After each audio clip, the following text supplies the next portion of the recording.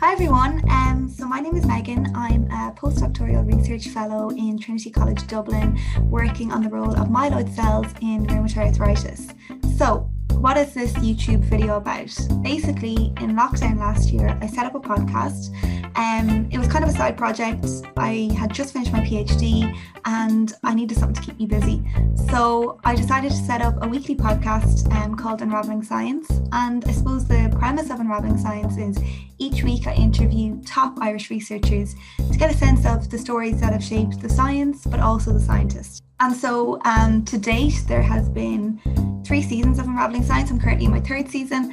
We're in a sponsored podcast, so we're sponsored by the Irish company Biosciences, who are now part of Thermo Fisher Scientific. And the podcast has really done very well in that it has charted regularly in the Irish science podcast charts. So people are presumably enjoying it. And I chatted to Dr. Dave Finlay, who is the creator of this YouTube channel. So he's created this wonderful resource for immunometabolism, information and research. And we were kind of chatting and we realised that a number of podcasts that I have already produced with Unravelling Science have featured leading immunometabolism researchers or researchers who dabble in immunometabolism. And so what we really wanted to do here was have a place for all of those episodes, which are already freely available on Spotify, Apple Podcasts, wherever you get your podcasts, as they say. So really this is a place where you can go and, pick out maybe some of the episodes that you might be interested in. So I suppose if I quickly just run through some of the guests that I've had on and give you a brief overview of the topics that they discussed in the context of immunometabolism, so you'll get a sense of perhaps episodes you might want to listen to. So straight off the bat, I spoke to Dr. Annie Curtis in my 2nd episode. So she's based in RCSI and she works on circadian rhythm biology, inflammation, and with immunometabolism in there. So straight after that, I spoke to Dr. Andy Hogan, based in NUI Maynooth, and he is on his research focused on the inflammatory burden in obesity and immunometabolism in that context. So I also had Dr. Shari Bazdeo on, so she works on TB, and so she's looking at immunometabolism in the context of an infectious disease such as TB.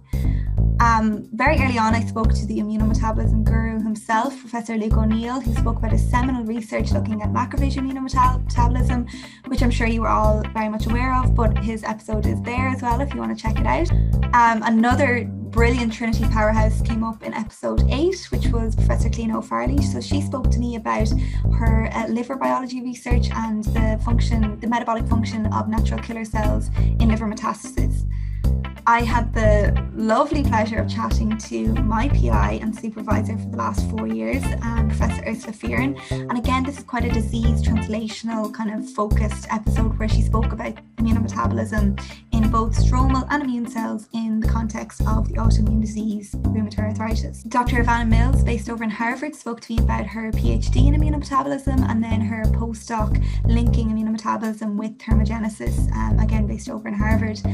And then I had Dr. Dave Finlay, who runs this channel. So Dave chatted to me about his work on nutrients, metabolisms, particularly in the context of natural killer cells and dendritic cells. And thanks to him for, I suppose, coming up with this idea for the YouTube video. So maybe that could be your first port of call. So, to check out Dave's episode.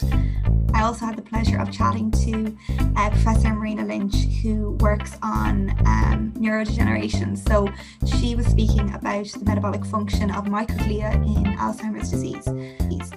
So as you can see there, just from that brief overview, there's been about 10 researchers there who have all had very varied research focuses, but the common theme throughout is immunometabolism. So it might be really a good resource for someone who's interested in learning more about immunometabolism, or maybe for researchers who perhaps want to learn from what someone else has done in the context of an infectious disease or an autoimmune disease or obesity or a neurodegenerative disease. And as I said, this podcast is not only aimed at the research, but also you get a really good insight into the stories and the kind kind of experiences that these researchers have experienced throughout their academic career. So it's a real informal, casual podcast, but hopefully you guys will enjoy.